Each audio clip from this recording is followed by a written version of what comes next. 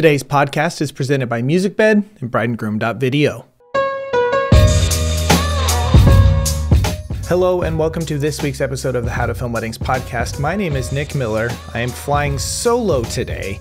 It has been a whirlwind of a week and I am really excited to get back into this chair and record some podcasting stuff. Over the past few days this week, I was in Oregon at Rome Academy Rome Retreat put on by Films by Stanton, his education program of Rome.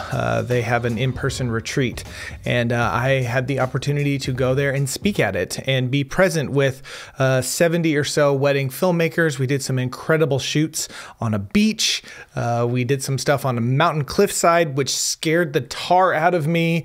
We even did a little beach story session where a couple got surfboards out and were surfing, and then there was a fire pit. And anyway, it was all sorts of really cool stuff. But more importantly than the cool shoots that we did, I was able to connect with so many people I hadn't met before, but also reconnect with people that I had been able to connect with, meet, that I know. I don't know what I'm saying there. Anyway, it was just an incredible week, and I am so blessed is the best word that I can come up with. I am so encouraged. I am so refreshed from being there. One, not only am I filled up from a creative business standpoint, but also on a personal standpoint. I've been talking to my wife over the last few days after I got home, and we're just excited to shake some things up when it comes to our life and how much time we're spending on screens and how to change that, and maybe some plans for the future on going out and living in a remote place for a month or something like that. I don't know if those things will happen, but those are things that we're talking about. I've also been really thinking about putting together this little documentary that I'm speaking it out there because I really want to do it, and I'm the type of person that often has some good ideas or ideas that I like, but then I don't speak it, and so I have a tough time getting it done. And so I say mini documentary, not like a big production or anything like that, but some personal things that I want to do in my life and then film it and talk about it and reflect on it. And so I am just really inspired and encouraged. And so as I'm just getting started into today's podcast, I really want to encourage you to find a community of filmmakers. If that is what you need and that is what you desired. We at How to Film Weddings, we love that you are listening to this and are a part of that. But if it's not us, go somewhere else.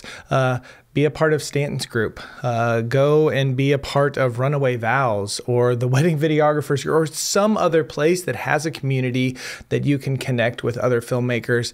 It is very valuable and very important. Before I get into the topic of today's podcast, I want to let you know that we are giving away a Mini 4, a DJI Mini 4 Pro Fly More combo with the RC controller. Anyway, it's an incredible little drone, and we are giving one away. It's like a $1,200 value, and all we are asking in return is that you fill out a little survey, and that you can fill that out at howtofilmweddings.com/survey.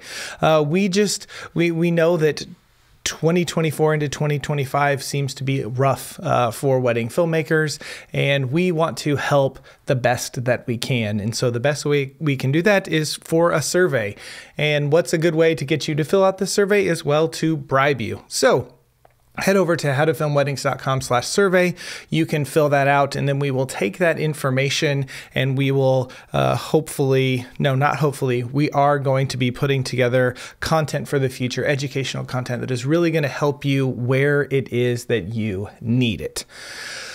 Okay.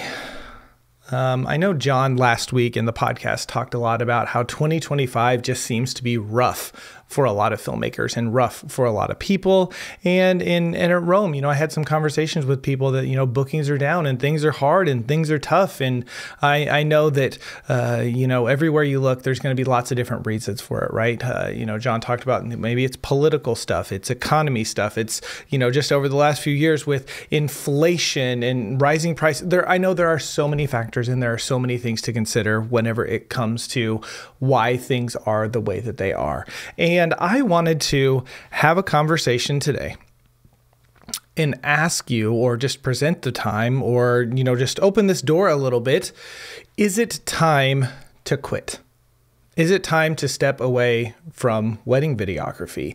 And I don't know where you are in your business, but I know that you might have had those thoughts and you're like, man, I don't know if that's the right answer for me. And I don't know if it is for you either, but I just want to give you some space to think about that and to consider that for a little bit. So in the year of, what was that?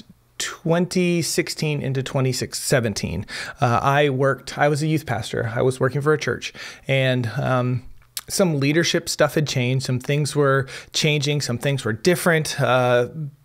Church was going in a different direction, not a bad direction, not one that I didn't necessarily agree with or anything like that, but it was just one that was different. And I felt like I was walking on eggshells. Like I felt like I didn't belong, or I didn't fit in, or everything I did, that everyone was really scrutinizing me, and that kind of feeling with it.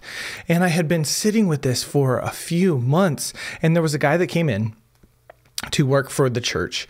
And he was one of those guys that whenever he asks you a question, you want to be truthful with the answer, and he said to me, "Hey, Nick, how you doing?" And I was like, "I'm good." And I walked away, and then I came back and I go, I am not good. I am not good. And I, proceeded to tell him how I was feeling about working, and then also this other job that I had on the side, and how I was getting really passionate about that, and how things were moving and things were going. And his response to me was, whenever you feel like you're walking on eggshells, or you feel like something's off, maybe it is your body, maybe it is God, maybe it's the universe, whatever you believe in, maybe it is saying, it's time to walk away. It's time to step away. And so I am just opening that conversation a little bit, because I think that just how things have been going for the last couple of years, where 2022, 21 and 22 were booming for our industry. Everyone was booking and making lots of money and raising their prices. And then in 23 and 24 and into 25, there just aren't as many weddings happening. People are more money conscious. It just isn't as much money. And there's just a lot of things that can be difficult in our world. And I know that it could be a pride thing. It could be I had this all figured out, and I was really excited to do this. And now I just feel like a loser. I feel like a failure. I feel like whatever. But would you have more enjoyment if you walked away? I know that I loved being a youth minister. I loved that job, and I was excited about it, but eventually passions crossed. And now that I've walked away from it, most of the stuff that I did at that job, I'm okay not doing anymore. And I feel better, and I feel more at peace and more at place in what I am doing right now. So let's kind of break this down a little bit as I'm kind of focusing on, is it time to quit? Is it time to walk away? Is it time to step away? And just some things to consider. The first big one is, do you get enjoyment out of this profession? Is this something that you like to do? Are you passionate about it? Are you good at it? Do you wake up and just want to continue to do more? If you say, yes, I am passionate about this, or yes, I love filming weddings, or yes, I do this, or yes, then you're probably still in a good spot with this. But if most of those are like, no, I don't love this. No, I don't want to do this. No, I don't want to leave the house or, do these things. If you're not getting enjoyment from it, that could be a big, big sign. And yes, I understand that, I have this profession and there is money in it and I am making money and I am good at it. Okay, like maybe you can pivot or figure something out from it. But if you're not getting enjoyment out of doing this stuff, maybe that is a sign for you to say, maybe this isn't for me.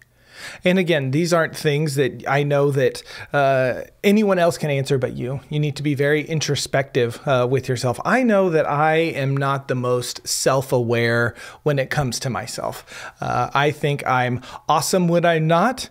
And I think I'm terrible when I'm not. And I have a really bad job of being honest with myself and being self-aware with myself. And so maybe you just need to sit down in a quiet space and examine and think, am I getting enjoyment out of this? Is this something that I actually really, really do enjoy, or is this something that I don't enjoy? And if you don't enjoy it, look into that and focus in on those things. Okay, maybe you're like, you love shooting, you love building your relationships, but this editing thing is just so beyond you and you are so over it and it is so time consuming, or maybe there's something else. Well, take that off your plate. Okay, if you can, right? Partner with one of our partners like brideandgroom.video, outsource those edits and get some time back or something like that. Or maybe there's another aspect of the business. Maybe you only like editing and you don't like shooting anymore.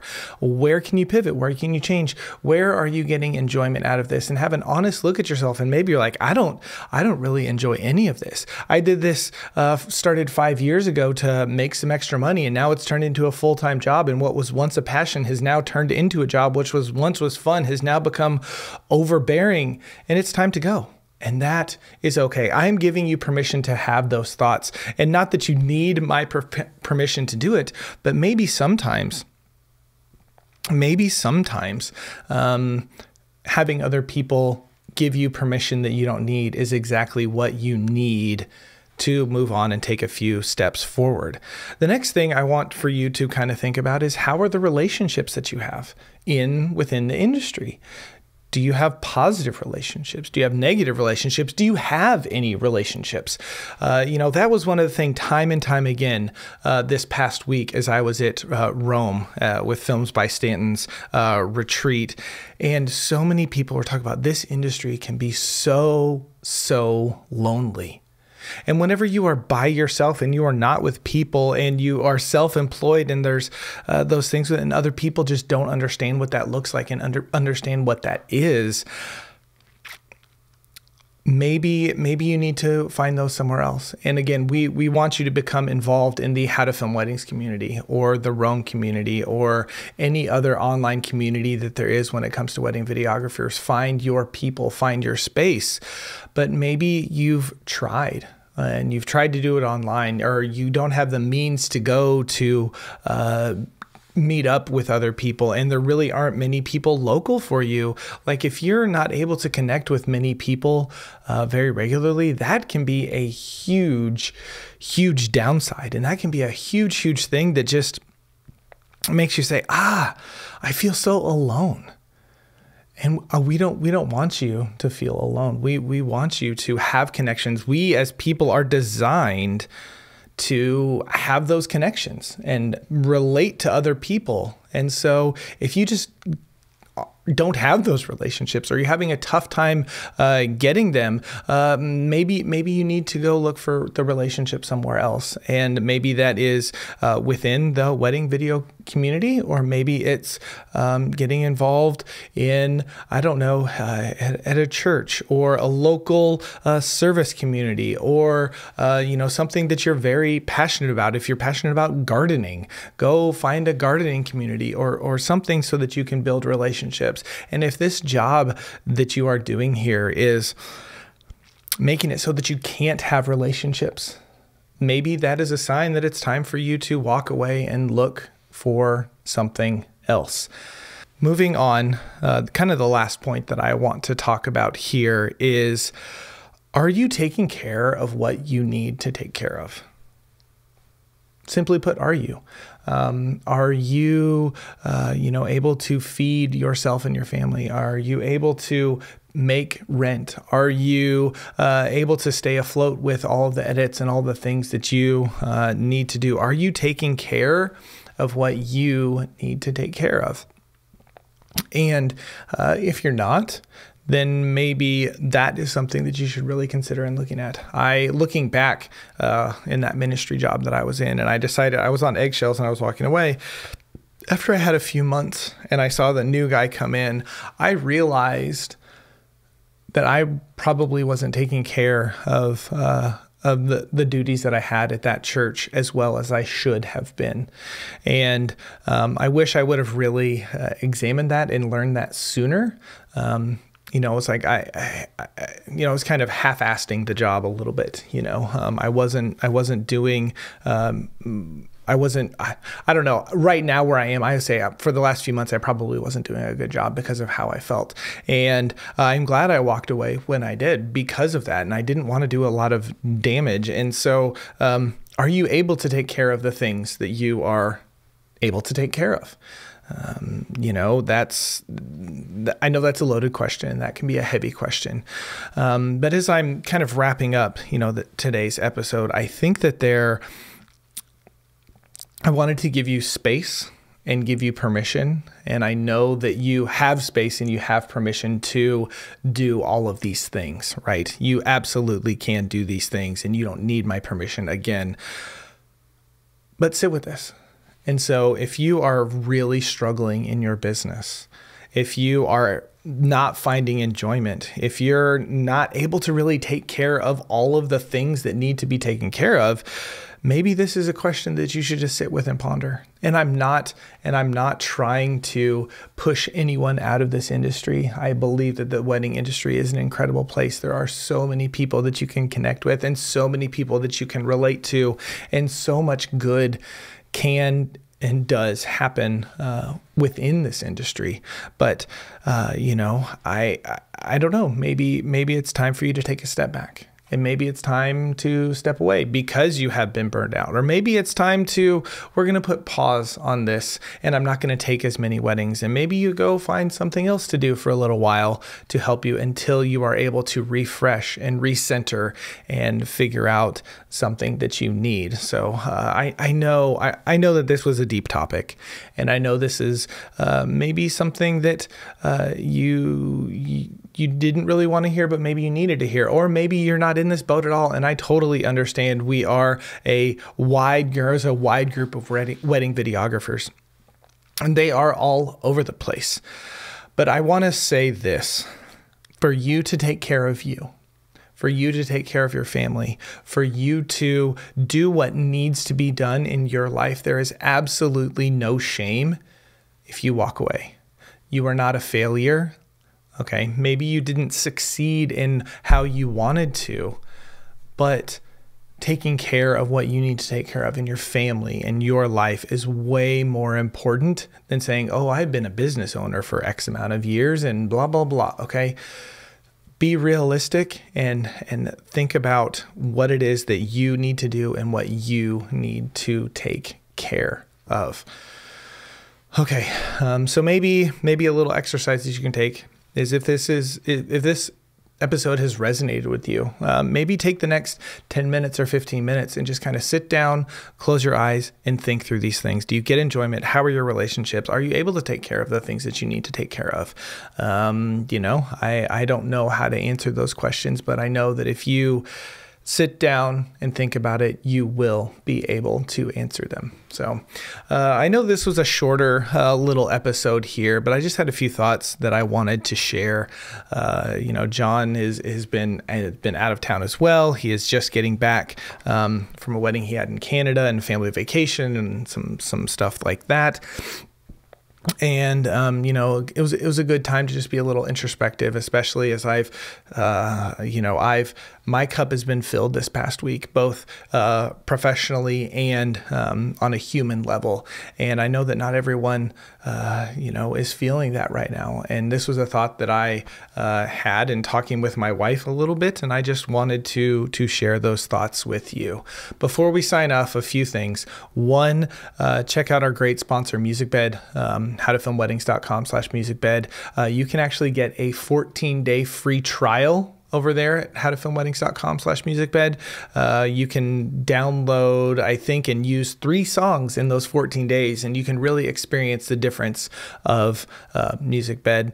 brideandgroom.video, and fantastic editing service. If you need an editor, head over to howtofilmweddings.com/outsourcing and check out brideandgroom.video. Also, don't forget that survey. I'm just rolling them out here. Don't forget that survey, howtofilmweddings.com/survey. You could win a DJI Mini 4 Pro Fly More combo. Just go to howtofilmweddings.com/survey to fill that out. Thank you so much for tuning in to this week's episode of the podcast. And if there's anything that I can help you with or anything that you need, send me a DM over at howtofilmweddings on Instagram, and I would love to chat with you if there's anything that I said that has really resonated with you and maybe has helped you or pushed you, or I don't know. If there's anything I can do, just send me a DM over there at howtofilmweddings. Thank you so much for tuning in, and until next time, we will see ya.